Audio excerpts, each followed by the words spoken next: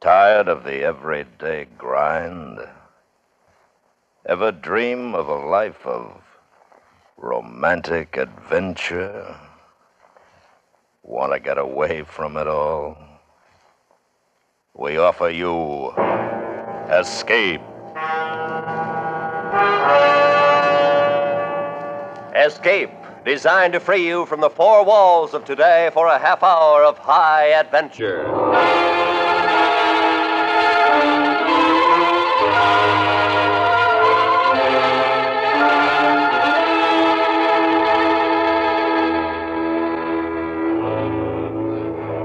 You are in your house, surrounded by all that is secure and normal, while outside, your children are playing a new and wonderful game.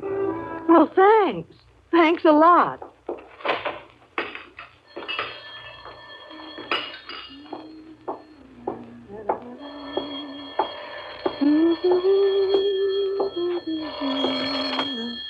Hello? Hello, Mary. How are things in New York? Oh, Helen, how nice. Are you in town? No, I'm in Danbury. I was just thinking of you, thought I'd call. It's long distance, though. You shouldn't. Oh, I can afford 3 minutes. How's Henry? Oh, fine. And Bill? Oh, just fine. What about Mink? Oh, wonderful. Noisier than ever. She's got a new game now. It's taken the place of hopscotch. Invasion. Is she playing that, too? Well, yes. Are yours? Same thing. Some kind of geometric jacks, I suppose. Isn't it a scream? All the kids their age are playing it up here. Timmy's got a crush on some guy named Drill. I think that's what it is. Well, it must be a new password. Mine likes him, too.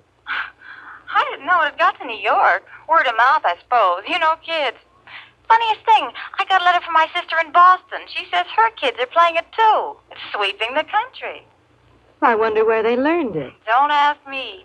All I know is what Timmy told me at lunch. 0 hours at 5 o'clock. When? Today. That's when the invasion's going to be.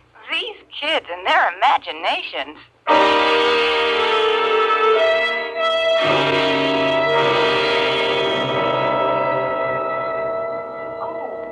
And they talked a little more. Schoolgirl friends, casual woman talk.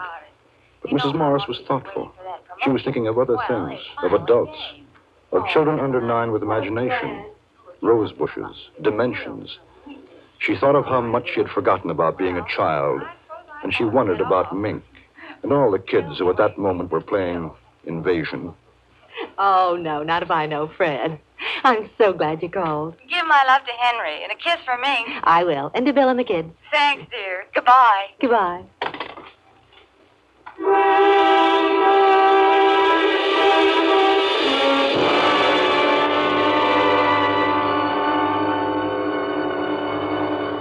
An hour drowsed by. It was 3 o'clock. There was an occasional hum inside the coolness of the house as a car passed outside. The street was lined with good, green, and peaceful trees. And all across the city, in other gardens and other places, children under 9 were excitedly playing a game, talking to rose bushes and grass lawns, trees and shrubs. Even children in apartment houses high in the air, conferring with potted plants, cactus, and ivy. Mrs. Morris finished the vacuuming and went to the kitchen. Oh, hello, dear. Hi, Mom. Can I have a glass of water? Oh, of course, I'll get it. I want squares, 47, A over 56 to the 7th degree, XG7. What, dear? Oh, nothing, Mom. Well, here you are. Thanks.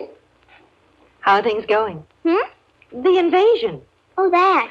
Yes, that. Almost finished. When everything's right, Drill said we should be ready on time. 5 o'clock. That's right. How did you know? Well, Helen called me from Danbury. She says Timmy's playing it, too. Hey, that's keen. I guess all the kids are, aren't they? No, not all of them. That guys like Pete Britz and Dale Jarrett. They're growing up. They make fun of us. They're even worse than parents. They just won't believe in drill. They're so smart just because they're growing up. You'd think they know better. They were little only a couple of years ago. Well, we're going to get rid of them first. Drill says it's okay to kill them first. Now, wait a minute. I don't like that kind of talk, Mink. Do you hear me? I don't like it at all. Oh, Mom. No, I mean it. You keep on that way and there's no more playing. You'll have to tell Anna to go home and you'll stay inside until bedtime. I'm sorry. Well, I should think so. Thanks for the water, Mom. Mink, Uh-huh.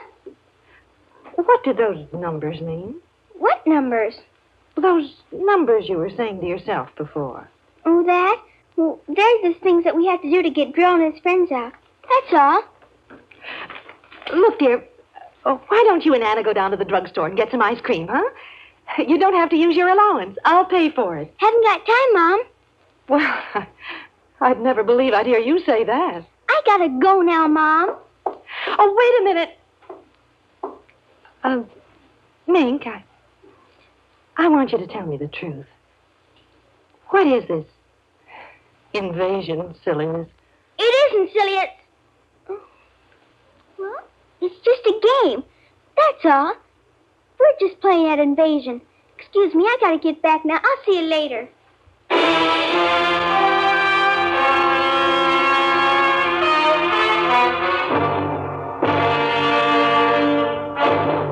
We will return to Escape in just a moment, but first, this is Fire Prevention Week, proclaimed by the President and supported by all responsible businesses and individuals. Fires start, on the average, at the rate of 1 every 20 seconds somewhere in America. Through them, 11,000 lives a year and hundreds of millions of dollars in property are lost. Clean out burnables. Eliminate frayed wires and all other hazards. Don't give fire the place to start, in your home or business. And now, back to Escape.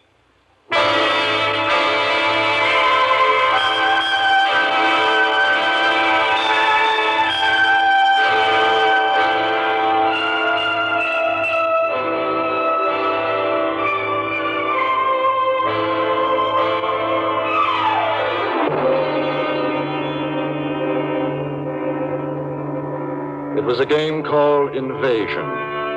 Mrs. Morris's little girl, Mink, was playing it. So was Mink's friend Anna and all the other children under 9. It was called Invasion, and 0 hour was to be at 5 o'clock. Mrs. Morris was disturbed. She wasn't sure why, but there was something about parents shutting ears and eyes to what was happening. And because she was disturbed, she did something she didn't usually do. She called her husband at the office. Hello, dear. Oh, hello, Henry. I'm sorry to bother you, but Miss Maxon said you weren't busy. Well, not too. I should be able to get home early today. Everything all right? Yes, You all right? I'm fine. Mink? Well, she's... Henry. What, dear? Oh, nothing. I just wanted to talk to you for a minute, that's all. Listen, you sure you're all right? Oh, yes. Mink been getting on your nerves? Not really. Well, now, you tell her to behave. And when I come home, she and I are going to have a talk. Matter of fact, she's been a little fresh lately. I don't think it's good for her to... Well, she's playing outside. She's fine. Honey, is something wrong? Well, no, I told you. I was thinking about you and wanted to talk. That's all. Nothing wrong with that. Not a thing. Well, you go back to your work, dear. I'll see you soon. All right. What time do you think you'll be home? About 5. Maybe a little earlier. 5. Oh. Hey. What? Come on. What? Well, I was just thinking. Nothing, really. Just Mink and you and me. Good thoughts. Goodbye, dear. So long. You are okay, aren't you? Oh, I'm fine. Goodbye. Bye.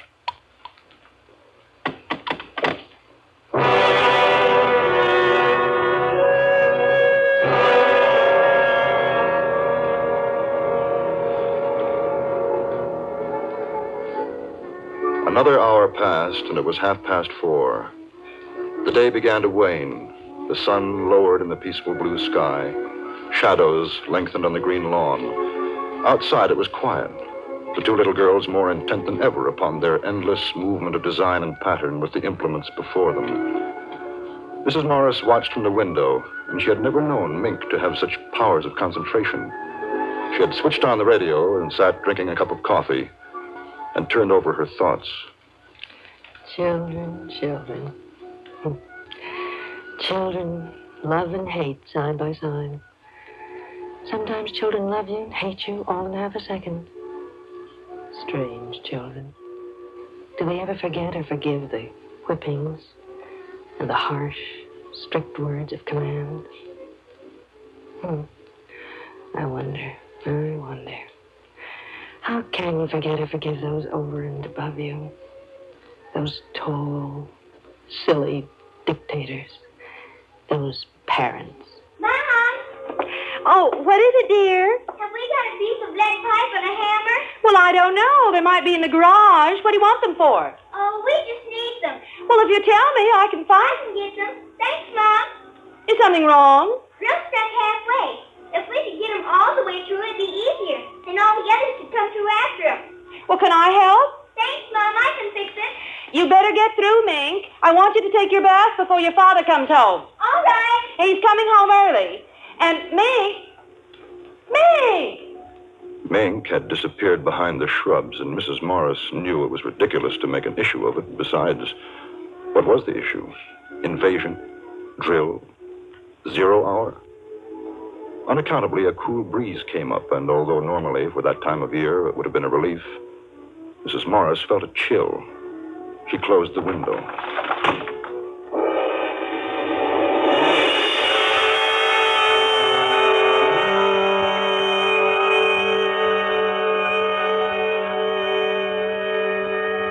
Time passed. A curious, waiting silence came upon the street, deepening. Then from the living room, Mrs. Morris heard...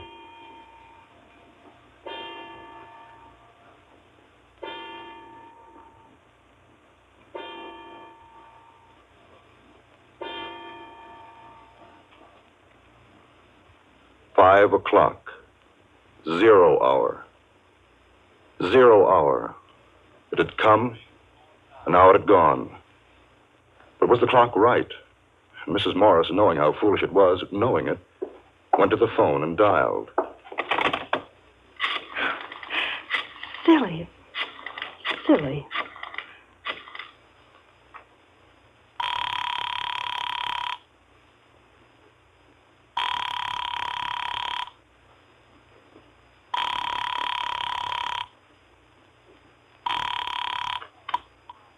'When you hear the tone, the time will be exactly 4:54 and 20 seconds.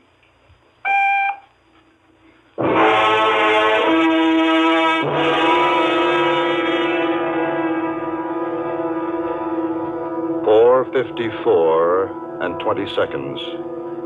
And Mrs. Morris knew that it wasn't as silly as she had thought, because it wasn't 5 o'clock yet. Not 0 hour yet. Then the car drove up into the driveway. Hi, Meg. How's it going? Hi, Anna. Hi, Daddy. Hi. Hey, you got a kiss for your old I man? haven't got time now, Daddy. Well, that's a nice thing. What are you doing? We're playing Invasion. Oh, swell. Mother in the house? Yes, Okay, be good. I will. 0 hour in a few minutes, Daddy. All right, I'll be ready. Mrs. Morris heard him chuckle, then his steps up the walk to the front door.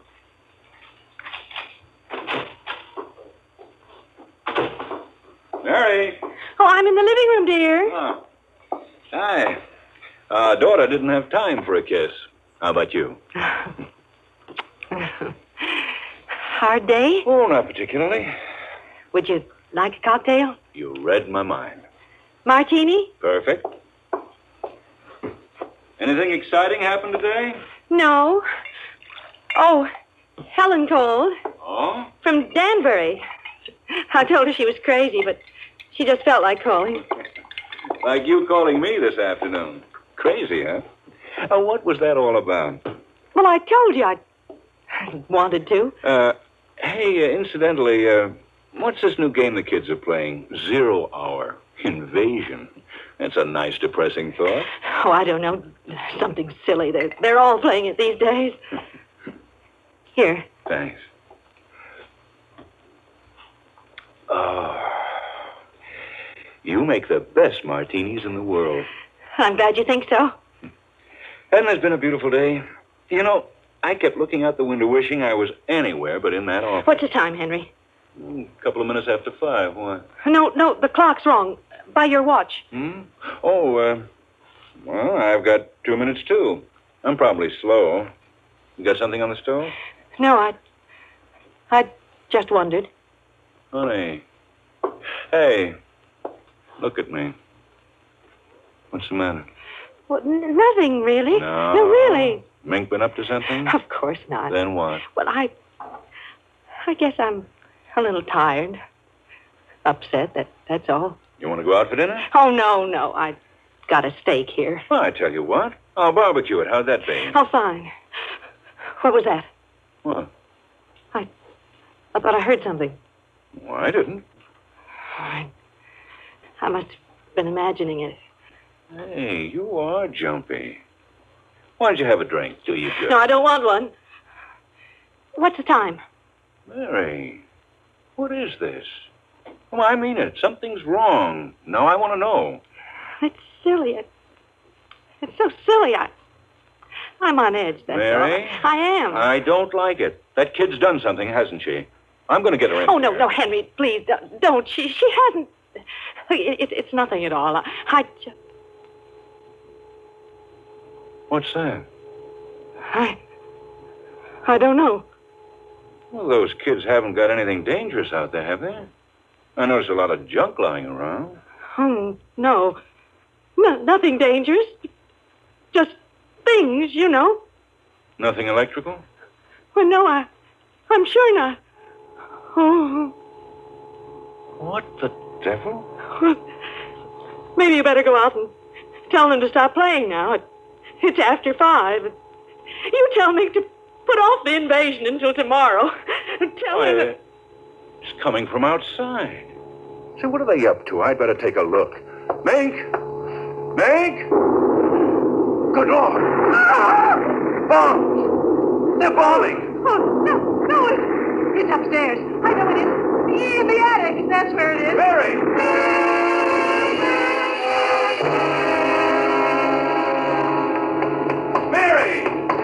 Mary, it's not upstairs! Mary! He ran after her, confused, frightened. She seemed to know something. In the attic. That's where it is. Her mind had worked that quickly. Any excuse to get him away from the outside, to get him upstairs, to the attic in time. Outside, there were more explosions, and they could hear the children screaming with delight. It's not in the attic, it's outside. Mink's out there. What's the matter with you? No, I'll show you. Hurry! Get inside, quick. Now, we're safe until tonight. Mary. Maybe we can sneak out later. Maybe we can escape. Are you crazy? Why'd you throw the key away? For heaven's sake, the kid's out there. Do you want to... Oh, you don't know. You don't. We've got to stay here. We've got to. It's horrible. We've got to. You've got to stay here with me. Well, at this point, I don't know how the devil I can get out. Where's that light cord? Be quiet, please. What? Be quiet. They'll hear us. They'll find us. Oh, Henry, please. Who's going to answer the... There's that noise again. It's in this house. Mary, what is it? Mary, what's happening? You know. Now answer me. Stop that, Mary. Somebody's downstairs. Who's down there? Oh, no. No, hush. Please be quiet. They might go away. Please.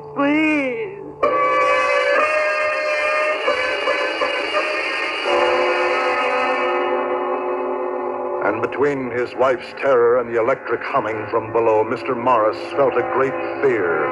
They trembled together in silence in the attic, Mr. and Mrs. Morris, parents of a little girl.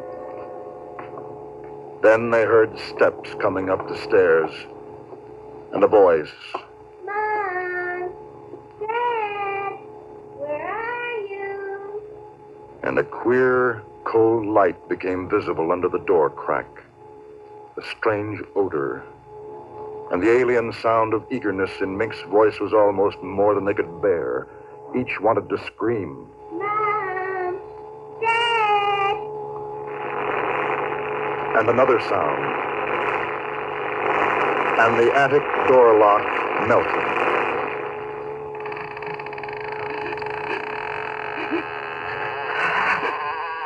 Mink. Mink, with bright little eyes and tousled hair, peered inside. And behind her, tall, wavering blue shadows. Frightful shadows. Peekaboo!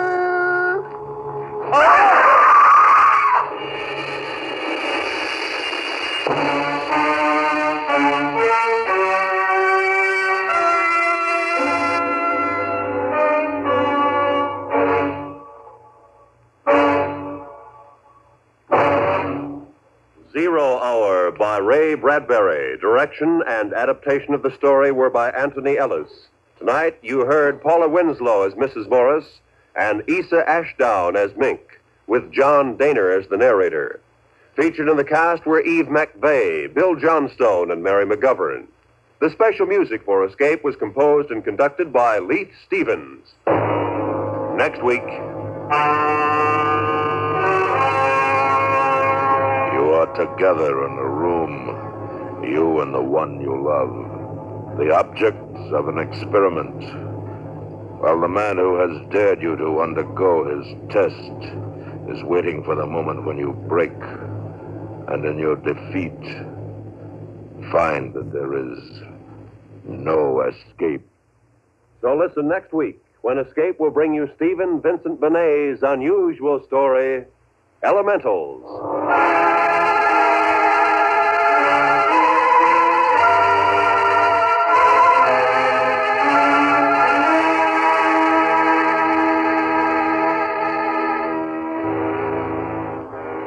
Music has seldom had it so good. Starting this Monday night, Vaughn Monroe joins forces with the famous Sauter Finnegan Orchestra, and Sally Sweetland adds her feminine vocalizing to the Monday Night Caravan on CBS Radio. You'll make it a listening habit every week once you've heard the Monday Night Caravan featuring the songs of Vaughn Monroe, the remarkable musical approach of the Sauter Finnegan Organization, and the vocals of Sally Sweetland. Remember, premiere tomorrow night on most of these same Stars Address stations. This is Roy Rowan speaking. Preceding program was transcribed. Suspense is heard Monday evenings on the CBS Radio Network.